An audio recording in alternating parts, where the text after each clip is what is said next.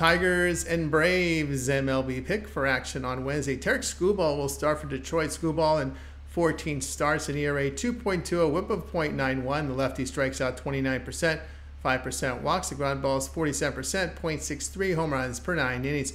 Ronaldo Lopez will start for Atlanta. Lopez has 12 starts, his ERA 1.69, whip of 1.04. The right-hander fans 26%, 8% with the walks. The ground ball is 38%, .52 home runs per 9 innings.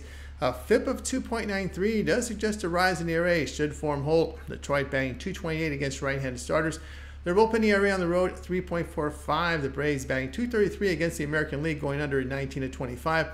Their bullpen at home has an ERA of 3.30. Atlanta 9-1 to the under in their first 10 against the AL Central this season, and 16-5 to the under facing an AL team with an on-base percentage of .330 or lower this season. Play Detroit and Atlanta under 7.5.